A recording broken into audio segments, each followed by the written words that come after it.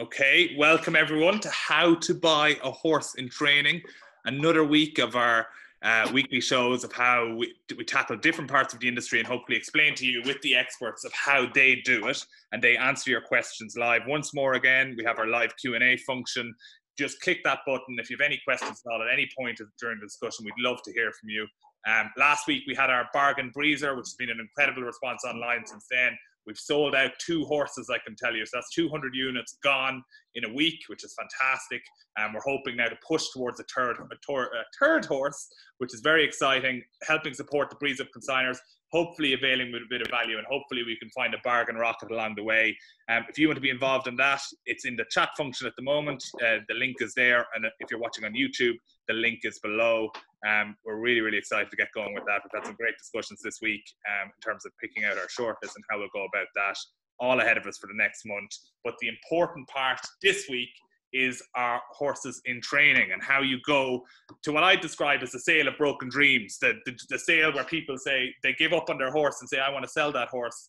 And frequently it can be something that's disappointed them. And we are with 3 experts of taking what some might deem as disappointments and actually transforming them into horses that have brought amazing memories to the racecourses of Ireland and England over the last couple of seasons. And we have with us Denis Hogan, Stephen Thorne, and Chris Dixon. So we're going to first have a look at this week. We're going to talk about why a horse in training. Why would you start in a horse in training sale with a prospective owner? Stephen, if I could turn to you.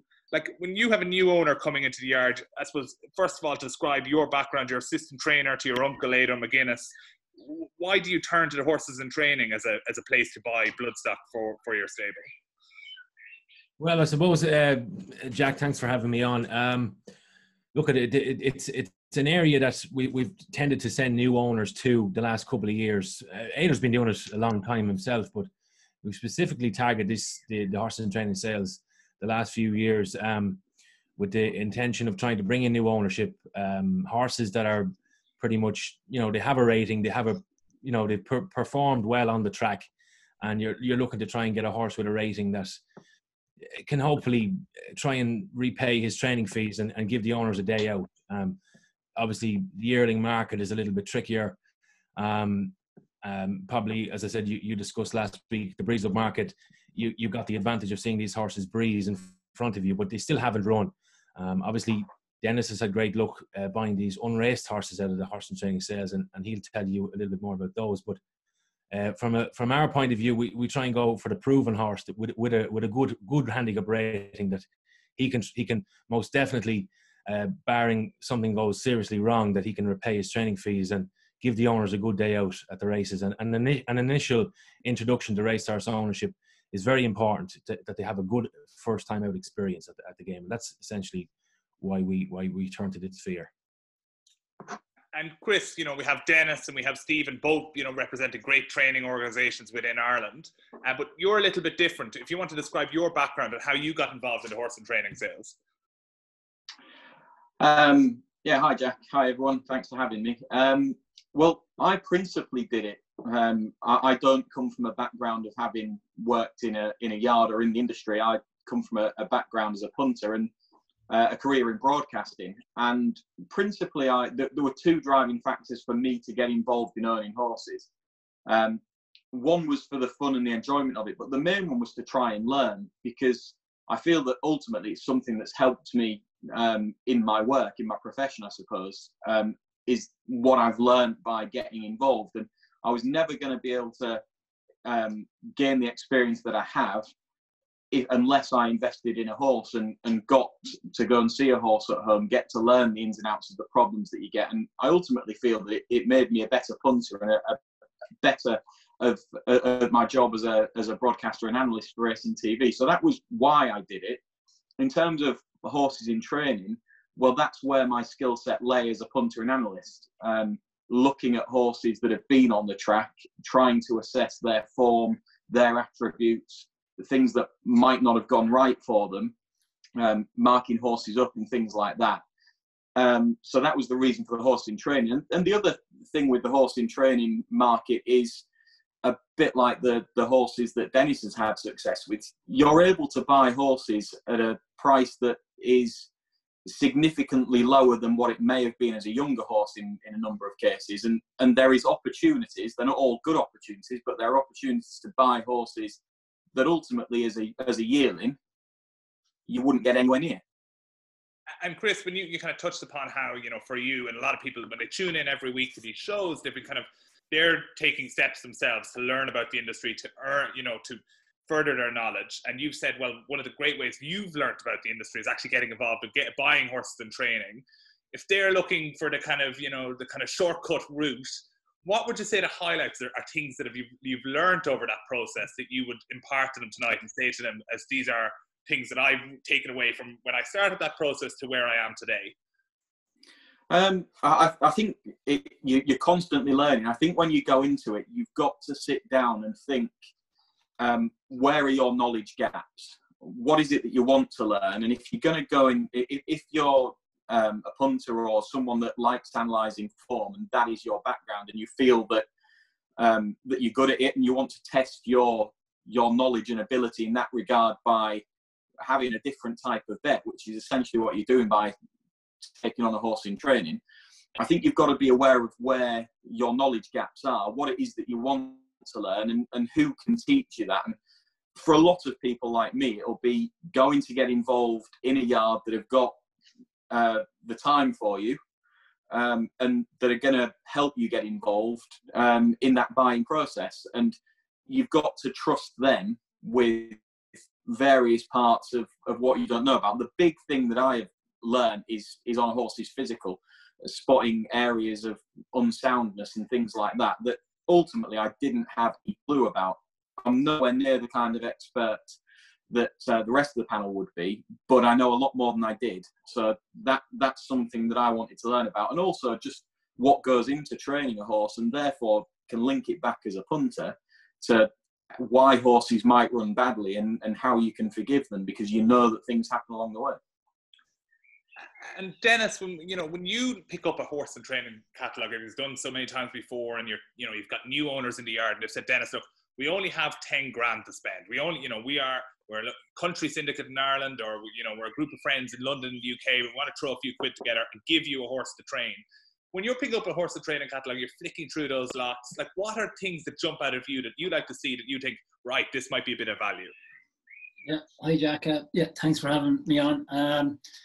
I suppose I've been doing the horse and training sales for a good few years now, and I won't say expert, but we've been lucky. But as Chris just pointed out there, luck doesn't just arrive on your door either. You have to, I suppose, the problems, identify what problems they have, Jack, and kind of work from there and look at the form and that. But it's just a place we've been able to operate at a budget, and we've been able to form new syndicates time after time. I'm able to head to a horse and training sale and maybe buy 3, 4, 5 horses, and when they're that cheap, they're generally all on spec. I just sort them out when I get home, and most of my owners nowadays will nearly, before I get on the plane back from the sales or home from the sales, they're looking at the results, constantly refreshing, and can I have this or can I have that, or who's he for? If there's no one for him, I'll take him. Or what issues have they? But it's been a great source. It's been my best source. I couldn't work without it, because I probably couldn't compete in the yearling ring. We are getting a few nowadays on the back of what we've done with some horses from in training sales. Yeah. And our next kind of moment we want to dwell on is finding that value. And you've talked about things you can accept, and what was the issue on that one when people are looking through the list and they're seeing what horses you've bought. What are the things in your experience that buyers might not accept ordinarily, but you have seen value in, and you've seen proven time and time again in the ring that's a source that you'd actually probably accept where others wouldn't?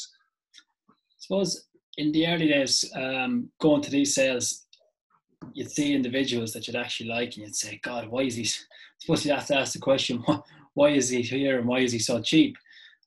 Generally a reason, but likewise with the yearlings, when I go to them sales and I see the amount of vetting and x-rays, I just think to myself, if we were to do all this, we probably wouldn't have any horses in the yard, because you have to forgive the reason we're able to buy them is because there's an issue. But we work around to see if we can resolve the issue, or if we can help them with a wind operation or time off, or if they're weak. Yeah, I suppose we'd be looking for an individual to start with, and then we'd look at his form, or his form might draw us to look at him as an individual, and then we'd look at his veterinary cert. And I suppose I've been very lucky, Jack, with those Godolphin dispersals. I find Godolphin very upfront with their veterinary issues, and they'll give you all the notes before we even get to the sale. Once the catalogue is printed, we get the notes. And they're very upfront. They don't really hide anything, whereas there's no one obliging them to print all this stuff, but they do. They're very upfront, and we've been very lucky with their unraced horses, as Chris was just saying, or Stephen was saying. I think it's because they have such good breeding, they have such good pedigrees, and a lot of them take a bit of time. Some of them take a bit of more time than others. So we're willing to buy them in the autumn and put them away for at least the winter, if not for a year, and let them develop and then go to war.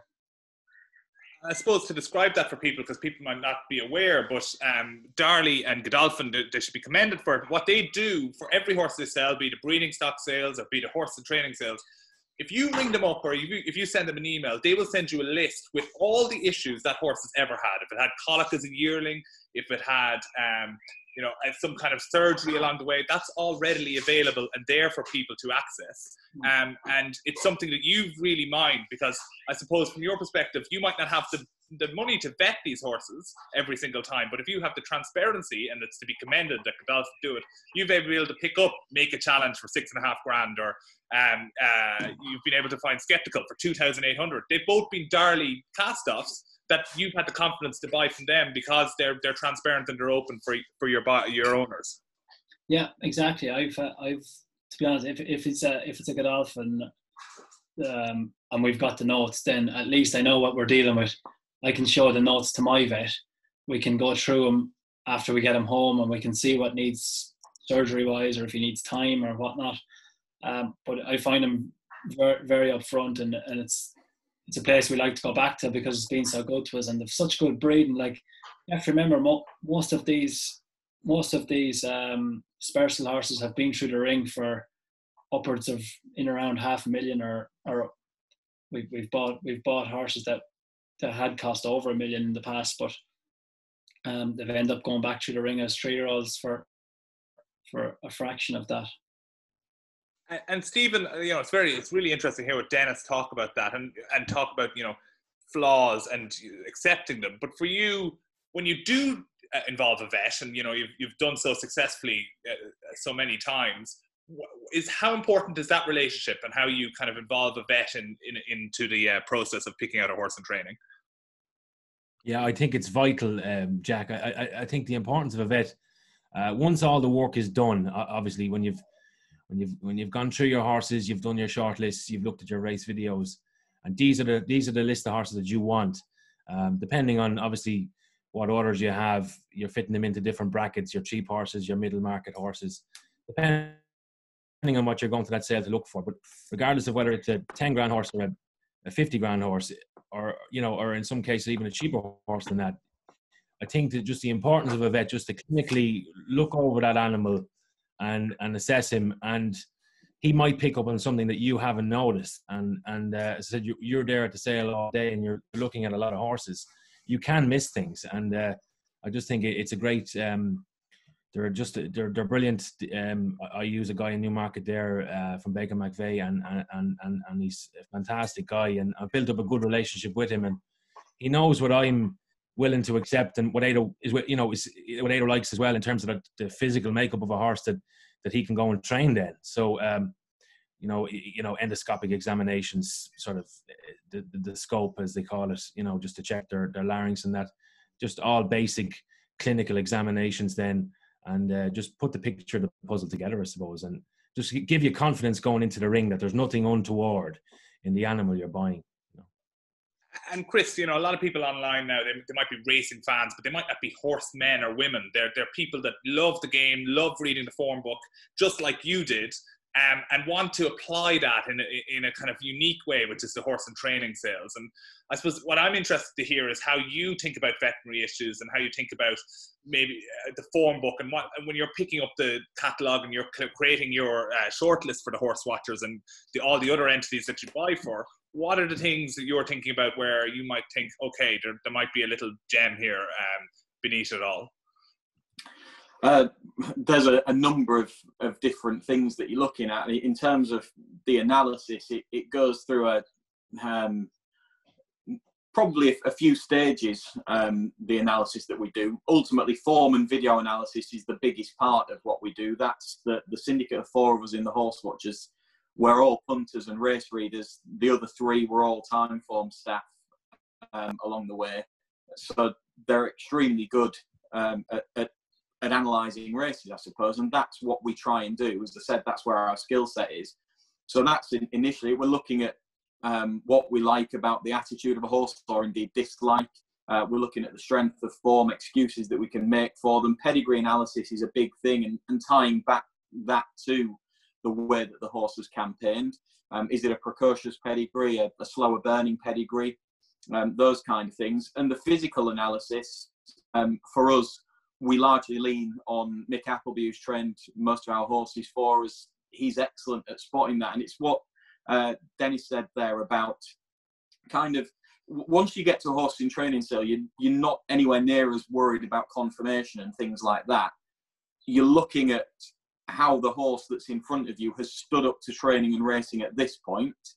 And, you know, being slightly crooked in front, if it's not showing any signs of particular wear and tear on those joints as a result of that, then it doesn't bother you quite so much as it would do maybe in an unraced horse. So you're looking at what you can manage and deal with. You're looking at how that horse has stood up to that point, and that is definitely a big part of it. We also use vets. You mentioned there to Stephen about a vet. The principal reason for our vetting is exactly what Stephen said.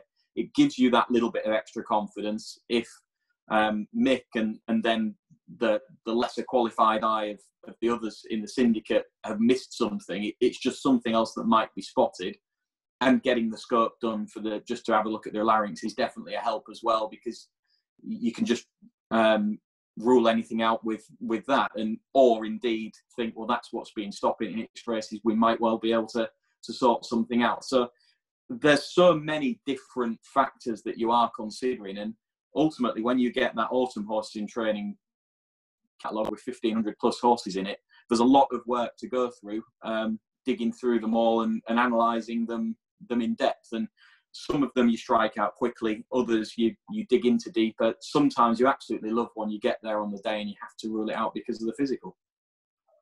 And Chris, I suppose it's interesting to hear you, because you really you do a wonderful job of buying good value horses for your owners. And I think what's striking about it is, and what I would have a worry when you have a vet, is what happens when a vet comes down to a stable. It raises vendor expectations. They see a stethoscope, their eyes light up. How do you balance kind of vetting horses without raising expectations to ruin the possible value that you might avail of without vetting, because you won't have marked their card? So clearly this is a horse of interest to you.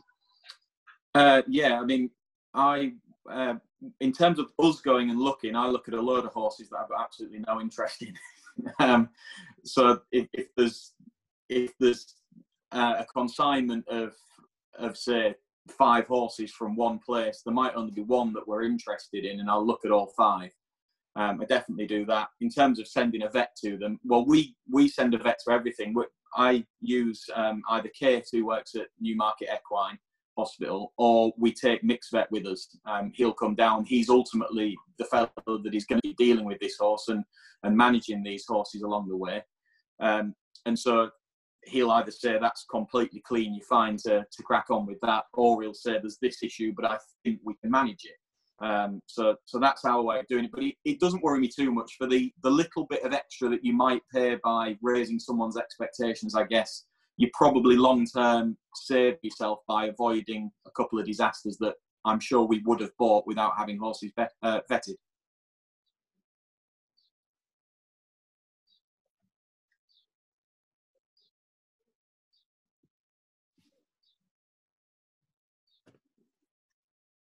And I suppose a question then for Dennis is, how important is it that you have a relationship with an agent, that someone out there scouting for you, that they're hustling, you have a great relationship with Colin Sharkey, who buys a lot of your horses. Is that something you think is important to your setup? Yeah, definitely, Jack. In the early days, I didn't have anyone. I just soldiered away on my own. But as I was doing the sales, I got to know a lot more people, as you do. And I suppose Colin's been very good to me. He's picked out some super horses all down the years. And I suppose what the likes of Colin does is he'd have the catalogue. He'd have been through the catalogue, which I don't have time to do.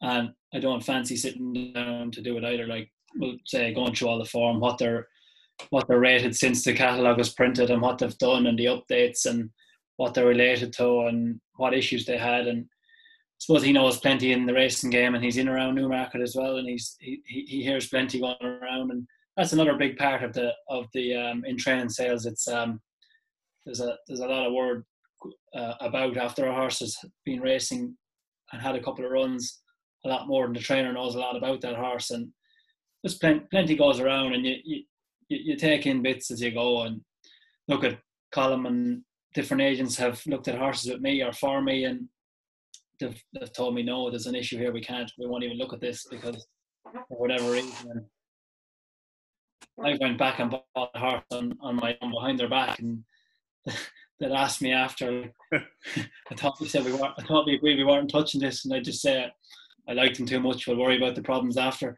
On my head be it. But so Steve, I'm interested to hear your perspective. Horse and training sales is kind of a unique dynamic, because you're going to that sale and you're a trainer and you're there with Aidan McGuinness, and you were saying to this other trainer, I'm going to take your horse and improve it. How do you manage that dynamic and make sure you're getting good information from other trainers? The question is, Jack, how? Sorry, say that again. Well, I suppose the question is, you're saying that I'm going to buy your horse, ex-trainer, and I'm going to improve that horse, and it's about the degree of honesty you need there, that that you trust the trainer, that what they're telling you, this horse might have talent for you to go on and improve, or perhaps that you kind of just kick on anyway. You might back your own abilities there and think this is one we can improve. How do you think about other trainers when buying their horses at a horse and training sale? Because of course at a yearling sale, it's anyone's game. The horse has never been broken, so it's a new start there. But at a horse and training sale, the dynamic's a little bit different. Yeah, I get your question now. Okay, but you can't, as I said, everyone has access to the internet these days, and I suppose I'm a big stats man. So pre-sale, in terms of the trainers that we buy off, we look at a list of trainers that might have had an off season, if you get me, or identify trainers that have had a bad run, if you like. Toppled with, obviously, naturally enough, the horse is the most important. But if it's a horse that we really like, a particular horse that we really like, the trainer, as I said, you can get a little bit of value there if a horse has been out of form for a period of time, and maybe it's as a result that the trainer has had a bad run. Maybe it might be more of an angle for value. But in terms of improving them, Jack, I mean, we buy off some very, very good trainers the past couple of years. We bought current option out of Willie Haggis's last July, a high profile horse, a nice 3-year-old horse. But I mean, Willie Haggis is one of the best trainers in the UK, in my view. Now, gelding that horse, we brought him home and we castrated him, and it made a massive difference to him. So that's another area, maybe a highly strung colt in Newmarket. He might have been in training with a lot of horses around the place. It wasn't take him out of that environment, and you bring him home. He was obviously castrated. He settled down straight away. Obviously, looking at his race videos, he was a very keen horse in his races, and we just thought that if we got him home and castrated him and got him to settle, which we did, the guys at home done a great job. That was the angle to improving that horse. But like I said, it just comes down to it boils down to the horse at the end of the day, and maybe sometimes you can find an angle from a trainer that mightn't be having a run of things up to the sale. The horse is going to the sale because he has to be dispersed in order for the trainer to get more money in to buy yearlings. So you've got that. Maybe you run out of time with that horse, and you can find value because that horse has been out of form for a period of time. And Dennis, a question from you from Stephen O'Connor on our Q&A function, and that is, how do you manage owners' expectations? Here you are buying, a $6,500 make a challenge. You won 6 races last year, but sometimes, it doesn't always work out. How do you balance that expectations with trying to attract new owners into the yard and making sure they have a positive experience? Yeah, no, that's for sure. It doesn't always work out, Jack, and that has to be highlighted as well. That's why I suppose we're on a budget. We're on, like, I suppose, between 0 to 10k. Something might not work out here, and this horse mightn't perform at all, and there's a valid reason he's been sold because they can't train him or whatever. But how do you manage their expectations? I suppose we tell them as it is. We tell them the issues, and we tell them what we're going to do, and if it is a gamble. It is a gamble for sure. Make a challenge was a gamble. He was unraced. He was backward weak. We knew very little about him. But by Invincible Spirit, he had a top-class pedigree. He cost 600k as a yearling. I said, why don't we just put him away, give him a bit of time, and see how he does next year. And when he came in, he didn't show anything really. I thought, God, I still had 100% of him. I couldn't put him to anyone because he wasn't showing anything, and he started to show a bit. I'll say this time last year he did show a bit, but he actually had an issue with stalls, and he refused to race on 3 occasions, and he was very nearly moved on again from my yard. And just luckily I had some good staff to get the stalls sorted out, and we didn't look back really after that last summer. Yeah. You certainly didn't do that. You didn't look back at all. But Chris, a question from you, and it's from Rebecca O'Sullivan, and she's talking. She's asking about the impact of syndicates and the positivity that they bring. How important do you think they are to the horse racing ecosystem and bringing new people into the game? I think they're really important. The syndicate that we've got, the Horse Watchers, is principally 4 friends, myself, my brother, and a couple of mates. That's our syndicate. But we've also got a thing called Slipstream Racing, which the members of Slipstream initially were all owners within a yard, and we just decided to club together to get a few horses for the all-weather season 2 years back, and we did it again this year. But I think they're really important. My first ever sharing horse, something that really got the initial bug for wanting to have a go at it, was a really small share in a fairly big syndicate with a lot of people in it. And then I just wanted a bit more control. I wanted to have a go myself. But I think they're hugely important, but for a number of reasons. It gives you an opportunity. It gives everyone an opportunity because so many different share sizes are available for people to buy into.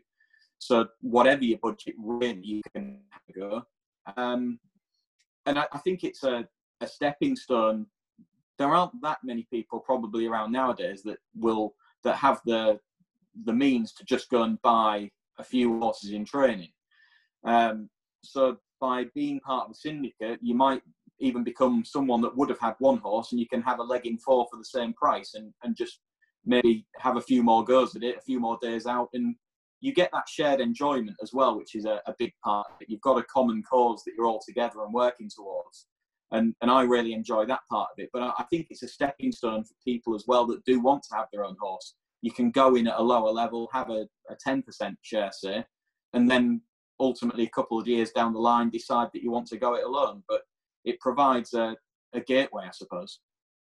And Stephen, I suppose, building on Rebecca's question to Chris, you also run Shamrock Thoroughbreds, which syndicates, a number of excellent horses there with Aidan McGuinness. You bought Laughing Minute in the recent Autumn Horse and Training sales. You're constantly syndicating horses as well. And have you seen in your own yard people kind of go on that journey. So they have, you know, a small share in one horse, and then that builds to a couple of horses, and then they may buy their own horse. Have you seen that kind of evolution with Ado?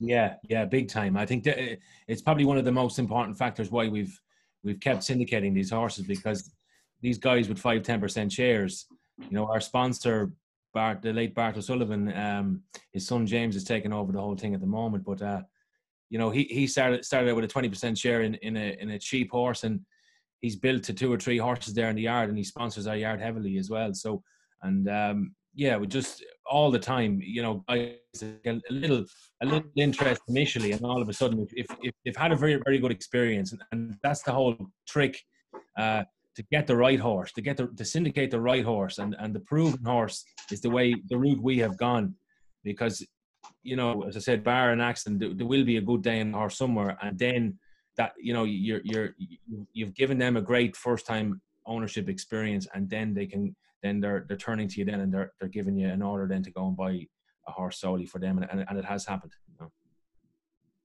Okay, great. Well, I think we're going to now kind of delve into the specific purchases in the last kind of 12 months, to discuss kind of why we went, you know, those particular horses in training and how they worked out so well. Because I think that's particularly interesting for people. And Dennis, I know this is a picture of Make-Up Challenge, the joyous scenes after he won at Galway.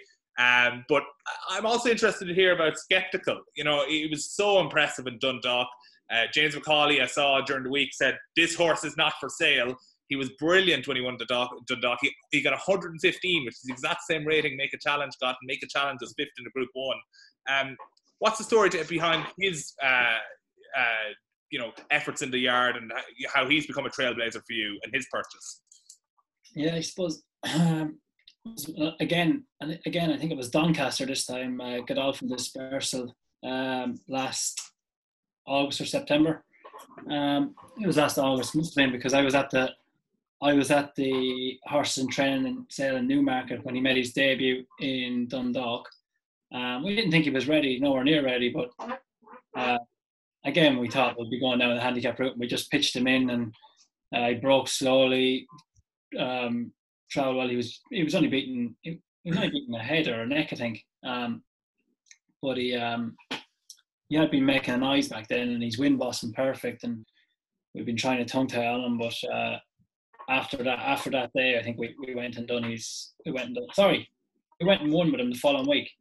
Won his maiden the following week, and he was still making a very bad noise. And I thought, we didn't think he could be capable of doing what he was doing, the noise he was making. So we went and done his wind over the winter, and he ended up bolting up off a rating of 90. And he's now gone to 114. I suppose getting back to why we ended up acquiring him was James and Stephen McCauley.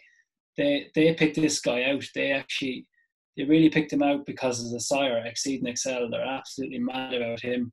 They've had Hatik, and they've had God, I can't think of the other horse's name, but we've had a really good Exceed and Excel horse. But he's a very, very popular sire with them, and they spotted this guy in sales catalogues in the past, and he didn't appear, but he ended up appearing, this guy, this day. And I remember on the flight on the way over, they were saying, this is the one we're coming for, and they picked him up for 2,800, and they were delighted with that. So they even had money to spare that day, and they bought 3 or 4 more, I think.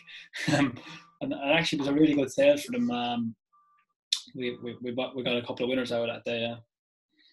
I think just to dwell on that, because it's an extraordinary statement to make. You know, here is 115 racing post rating horse, and it was bought for 2,800. You know, and that just shows for so many people that are watching, and so the dream is alive for people. If they go out there, they go to the horse and training sale, they can have success, and they can have you know, an amazing adventure with buying a racehorse, which is something just so powerful. And I suppose a question that Cian Hurley had for you, and that is, you know, unraced horses, is there a particular reason that's been successful for you, do you think? Would you be open to explore any option?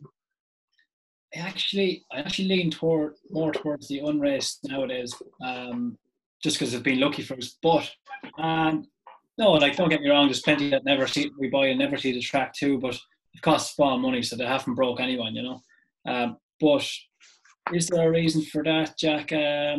No, like Stephen hit on earlier on, these are massive breeding operations like Godolphin, Aga Khan, Juddmonte, Shadwell, Coolmore.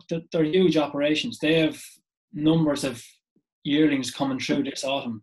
So all these 3-year-olds, unless they're black type or group horses, are going to be sires. They're going to be moved. So they're looking for new homes. They're not exactly cast-offs. They're decent horses and very well bred. So I have no problem. Like they just haven't got to the track. Some of these, a 3 or a 2 or 3, they've had hold-ups and they've been weak. And this Skeptical was a huge horse. He's 16.2 plus. He's a big, long horse. He wouldn't have matured until he was 4-year-old anyway. So at that money, I was like, or James and the lads were going to chance him for a few more bids. So even making a noise, there it wasn't going to be enough to stop them buying him. Well, there you have it. If you had given Denis Hogan and James McCauley 10 grand, they would have bought you a 6.5 grand Make a Challenge and a 2,800 Skeptical, and you would have had change for the drinks afterwards from 10 grand, and you'd have 2 top class sprinters. You know, an amazing achievement. And we turn to Stephen Thorne, and we just talked about him, the late great Bart O'Sullivan, Stephen. And this is Saltonstall, and you might talk a little bit about the story of him winning in Galway last summer. Yeah, it was probably the highlight of the summer last year, Jack. And look, we got a brand new team of a team of owners behind this horse. Obviously, Bart was the instigator of it. Got the Dooleys involved. James Dooley there on the right of the picture there, and his family, Mark and Dave, and his mother as well there in the picture. Bart's wife on the left there. But they've had it was a special day. We looked at this horse in October. It was actually come up in the horse and pony sale in Goffs in Ireland, and initially went and looked at the horse. It was one of the Godolphin horses that was in the dispersal, but it was obviously trained by Mick Halford, and it said when he pulled out of the box, he's one of those horses, just very striking horse, big, good looking, strong horse, and that's the type of horse that we've been leaning towards the last couple of years. Just a big, strong type where there's plenty of longevity in these in a horse like this. And I said there's no secret to the fact that this horse was, his 3 previous starts, were very poor, and you're obviously looking to know then why he ran so poorly. And they were very open to the fact that this horse was a bleeder. And as I said, you take a horse like this, had won a Premier Handicap a couple of months previous to us buying him, went off second favourite for the Royal Hunt Cup. I backed him, actually, I remember, yeah. Yeah, and then he actually went off favourite for the Galway Mile the previous year as well, and ran dismal, and the same in the Cambridgeshire, but they just couldn't get him right, and they obviously ran out of time with this horse. But that's what I'm saying. The relationship you can build up with these vendors or consigners, and Mick was very adamant, Mick Halford himself, that there was a big day in this horse, and he was probably the one that really gave me the most confidence going buying. Obviously, the bleeding aspect was a real issue, and I nearly had an argument with Ada going into the ring about buying this horse, but I really wanted him. I really liked him. Vetted very well, but as I said, a winter off in a new environment. We're quite close to the coast here, and we got a multitude of fresh air, coming into our barns. We turn our horses out, do small little things, and it took us a while to get this horse right. His first couple of runs for us wasn't great, and maybe the fact that he dropped in the ratings a little bit just gave the horse a chance, if you like. And after Derby weekend, the plan last year was Galway, and he didn't disappoint. And he wasn't the only one that rated so successfully at Premier Handicap last year, because he also, from the horse and training sales, bought Current Option, and you touched upon it already. Bought from William Haggis, such a talented trainer in Newmarket. What was it about him that made you think, he might be one for us? And how did he become such value? we looked at the horse along with another Camelot horse who we actually bought in the same draft on the same day. He came up about 10 lots later. We thought he was the only one we could afford, but this was a horse that was heading for Australia. I've no doubt about that. Only his vetting on the day just didn't pass the Aussies. And there was our vet. This is where our vet came in, and the importance of having a good vet. Like, our vet stressed to me that there was absolutely nothing wrong with this horse, and there was a small little grey area on a hind fetlock joint, and as I said, this horse was 100% sound. He was in great condition at the sale, and he gave us confidence going into the ring. I didn't think we'd be able to buy him. A 3-year-old, very unexposed colt, with masses of improvement to come. I said we took him home, we castrated him, and obviously produced him the first day in Cork, was second in the Cambridgeshire, won the big race on Champions Weekend last year, and he's had a good winter off, and he'll be ready to start next month, please God, and hopefully there's another big day in him off. I think he's went up to 94, but we think he's a upper stage animal now. If we have one in the yard, we think he's it.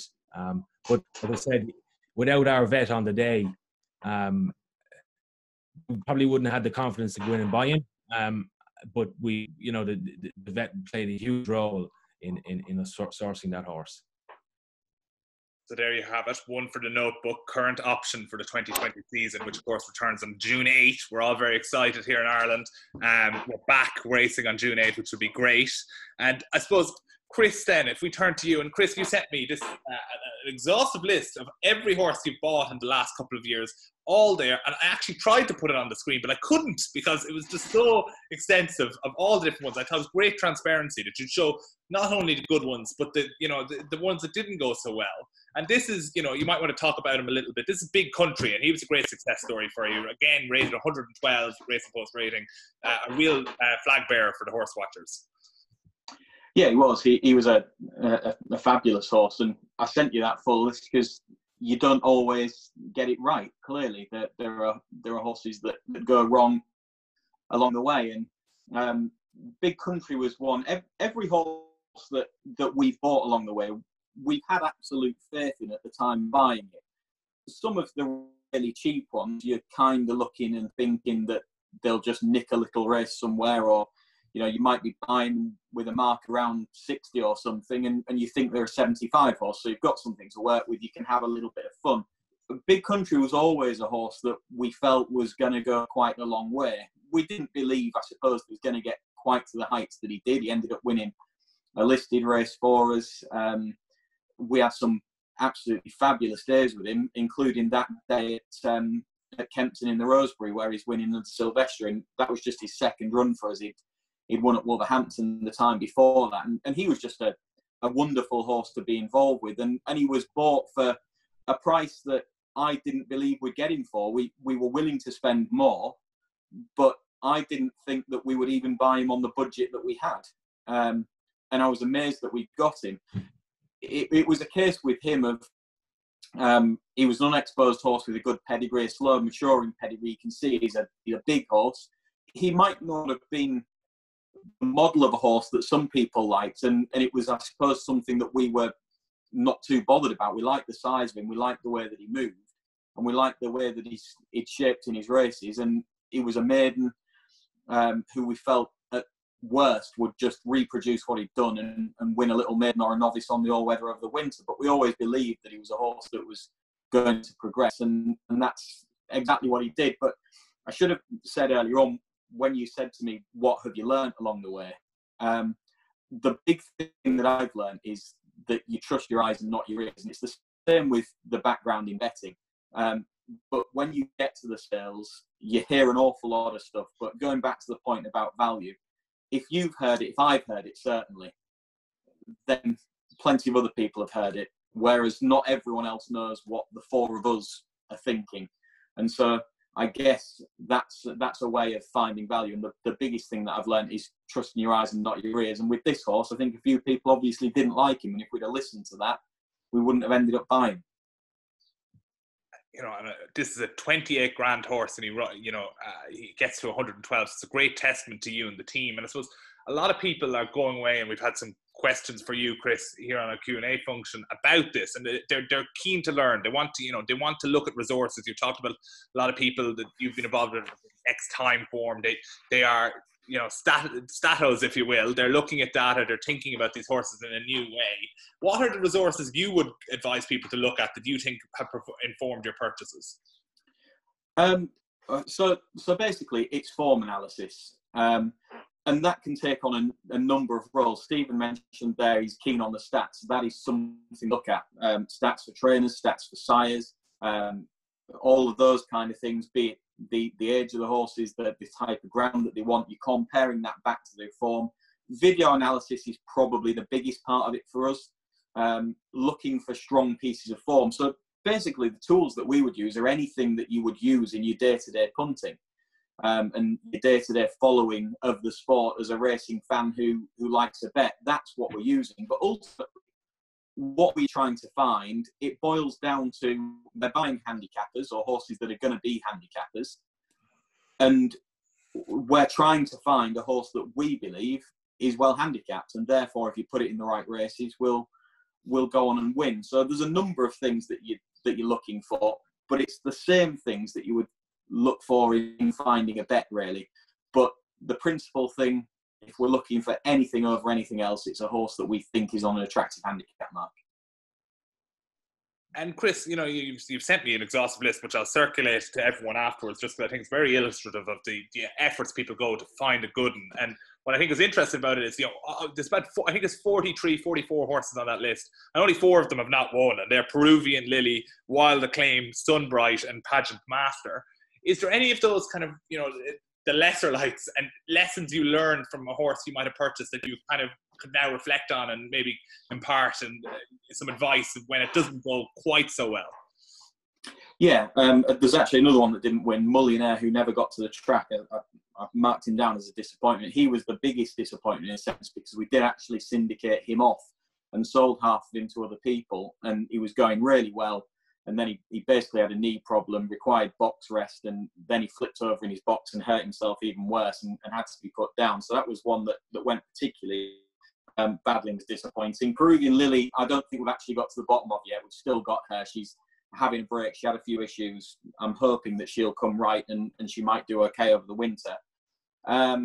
Sunbright was an unraced horse, and Dennis was saying that he likes the unraced horses and he's going to, given the amount of success that he's had with it. We haven't really. I did buy another one at the back end of last year, who hopefully will buck the trend for us so far. But when we bought them from horses in training as unraced horses, so basically just going on pedigree analysis really and things like that, they haven't gone quite so well for us. But I think if you keep on having a go, then eventually it will come right. Wild Acclaim was a disappointing horse. Attitude was just never right. Pageant Master, we've still got him. He's going off to the sales, but ultimately his wind hasn't been great, and that has been the big problem that I think has ultimately affected his attitude. He could maybe do with another wind operation. We gave him one; it hasn't worked. But to be honest, it's just his wind that has held him back. Great. Well, that's Chris and all the success he has had, and I suppose I invite everyone now to do, questions for the panelists in terms of what will happen. We've already had over 30 on our Q&A system. And the first one I wanted to ask was Michael Fitzsimon's question, and I think it's I have to agree with Michael here. I'm a pedigree man. I love a good filly that might show a bit of talent on the racecourse that also gives a bit of fun to a syndicate or people that want to buy the horse themselves. Why have we not touched upon, Stephen, any fillies in this discussion? It seems to be only geldings. Yeah, I mean, I actually personally haven't bought too many fillies, Jack. And I said, in terms of their resale value, pedigree for fillies is very important. But you match pedigree for a filly and a filly then that has proven form or has got a nice rating that can go and do a job somewhere, they get quite expensive. And just it's an angle we'll probably look into this year, that we might try and look for a couple of those, because there are some nice fillies races throughout the summer. But these are you know, the colts and the geldings, you know, in dispersals, can sometimes be an awful lot cheaper than those fillies, especially those nicely well-bred fillies. But look at it. It's important that a filly has pedigree in terms of resale value. It doesn't work out as a racehorse. But maybe Dennis could glean a bit more, but I haven't had a whole pile of buying them. And Dennis, it's a question for you. And you know, you're obviously a national hunt trainer as well. You're a national hunt jockey as well. And you know, there is a kind of interesting. You've had success with speedballs. You've had, you know, really talented sprinters, but of course you've also had success in the jumps game. And when you were approaching the horse and training sale to try and find a jumper, you know, what does that look? How does that differ from what you've discussed so far? How do you find something that might be able to thrive over the winter scene? I suppose, Jack, I ended up first going to horse and training sales looking for horses to go jumping, and that's still what we do. A dual purpose horse. So we're looking for a 1.25 mile plus flat horses who rated as high as we can afford to go jumping. That's originally how I ended up getting into the flat game. So we buy so many jumpers who didn't stay, or potential jumpers who didn't stay, and we ended up having to go back flat. Next thing, a few turned out to be quite well handicapped or improved the winter break. So that's how we ended up with the flat, and I'm really enjoying the flat now, and we probably have a bit more flat than jumps these days. But just getting back to the fillies question that Stephen had there, I've been lucky enough with I like buying the national fillies because I think the program in Ireland is brilliant for fillies now. This EBF scheme, there's a couple of mares maidens every week, £5,000 bonus scheme. I just found on the flat with the fillies, maybe in the auction maidens, but it's very hard. There's so many good fillies in Ireland from the big studs. I found it very hard looking at even a filly's handicap worth a few quid now. Very hard to compete with the big guns, Jack. But over jumps, there's a chance for a filly. It's all us pesky breeders buying all these lovely fillies, unfortunately. But you know, a question for you, Chris, and it's from George O'Malley, and he's talking about the resale market. You know, and he's not talking about just the resale market in terms of, you know, you bought that horse from the horse and training sale, but you know, sometimes the horse and training purchase you make, you sell on again. You know, the third sale market, if you will. And you might talk a little bit about Space Bandit, because I think he's an interesting tale. Yeah, Space Bandit was one that went really well for us. On the wider point, before I get to Space Bandit, about resale beyond that is something that we're definitely looking at when we're buying. When the day we buy, we've already got in mind where we hope the horse will get to and where it's likely to move on to. Now, most of the horses that we've had ultimately end up going abroad, and a few of them have gone on to be nice horses. A horse called Mythcal won a few races in America. He probably didn't do as well as what the people who bought him wanted, but he still won races. And a horse called Future Score we only kept for one run because ultimately we got an offer at the right time that we were happy to take, and he was a quick turnaround for a horse that we paid $8,000 for. He's done really well in Australia with Matt Kamani, but we're always looking at part of the price we pay is what we think we'll get back ultimately, even if things just go averagely.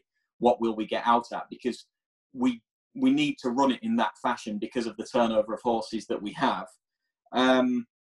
So that's the first point. So far as Space Bandit was concerned, well, he's a case in point for not listening to what you hear, because basically whenever you asked anyone, they just said that they couldn't recommend him, and everyone was seeing that. And he was a horse that we bought for $2,000 and ended up selling for $50,000, and he won 3 races in between. The reason we bought him was that there was a lot of reasons to not buy him, so he was always going to be very cheap, but there was 2 big reasons to buy him. The first one was his pedigree. He was a half-brother to What a Welcome, who just that season was in the process of progressing rapidly for age and maturity. And the second was the way that he shaped on his debut, and it goes back to video analysis. He finished 5th, I think it was, at Yarmouth behind, without parole, who went on to win Group 1 company. I think he won at Royal Ascot, didn't he? And Ostilio was second, who won Britannia, I think, that year at Royal Ascot. And he'd run behind those two horses on his debut, and he was the only one that looked anywhere near the same league as them through that race. But ultimately, he dropped away. Now, he, on the back of that, had a fractured pelvis, nothing too serious, but it was something that had kept him off. And he turned at the sale, having just been on a treadmill, looking like he hadn't been doing much. And basically, horse had been off the track. No one really wanted to buy him. But the money that he was, we just felt, well, he's worth a pop because of the way that he'd shaped on his debut. Okay, so there you have it. $2,000 into 50, 115 rated sprinters and Premier Handicap winners. For our three experts this evening, it's all seeming a bit of an easy game. It's also interesting to reflect, you go to a horse and training catalogue and you think, pedigree, what point is that? It's all about the form book, but a lot of the success we've discussed tonight has actually been horses that are well related that actually improve, which I think is a really interesting takeaway. But and it's a question from Mark Dwyer, and that's Mark wants to know, Stephen and Dennis, you're best placed to answer this, and perhaps to you, Stephen, first. Is there any horse at a horse and training sale in the recent days, and perhaps we haven't seen it for Aidan McGuinness yet, that you would highlight to people listening in tonight as one to watch? Yeah, well, I suppose the sprinter we bought last October, there, that Laugh a Minute high-profile stakes performer from Roger Variance. We to give 100,000 for the horse, but he's a. As I said, when you look at these unraced horses that Dennis has developed and two high-profile sprinters, you'd be very envious of what we're after spending on a horse, and this is only rated 100. Now, this was a horse rated as high as 109, so we think that there is a big handicap in this horse before he does take on Dennis's two sprinters at some stage during. Okay, there you have it. Laugh a Minute from Stephen. And Dennis, to you, is there another Make a Challenge or skeptical lurking in with you at the moment? There's a nice horse, Jack, called Dalby. He's a Dan Silly. I think he was an unraced Judmont. James and Stephen bought him. They loved him again. Fine big specimen, top class pedigree. Again, wrong of his wind, has had the wind up, has been working super. We're looking forward to getting him started, but as you all know, the maidens are going to be ferociously competitive when we kick off, I'd say, with so many horses, a backlog of being ready. So just could be one to watch. We really like him, and we hope he's useful. Okay, so there you have it.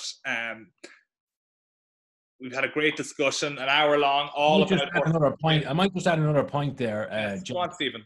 Just if for those out there that are watching, anyone that's engaging in a trainer or an agent at a horse and training sale, I just feel it.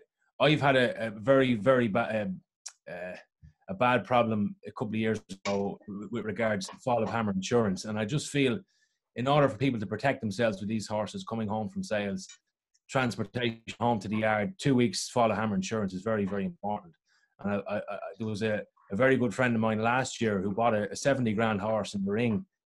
He went down the chute and heading back down the barn to his stable, and he flipped up and landed on the concrete. He was in a hospital, an equine hospital. 24 hours later, the horse is dead.